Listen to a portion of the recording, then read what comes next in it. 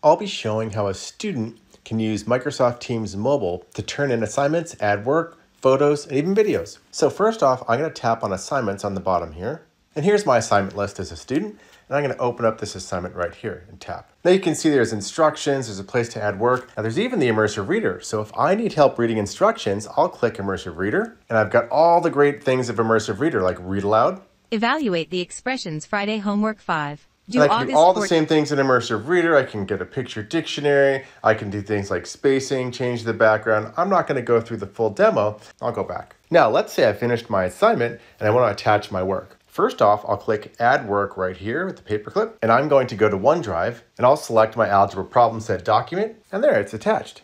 Now I can also add photos or videos. So let's say I want to add a photo of my math homework. I'm going to click Add Work and then Upload from this device and choose Take Photo or Video. Now I can just go and snap a photo right here, use photo, and I've attached my photo of the homework. I can even add a video. A lot of people don't know that. I'm going to add work again, and we'll do upload from this device, take photo or video. I'll switch to video, turn the camera on myself. Hey, I had a couple challenges with the last two problems on the problem set. I'm just attaching a video to let you know.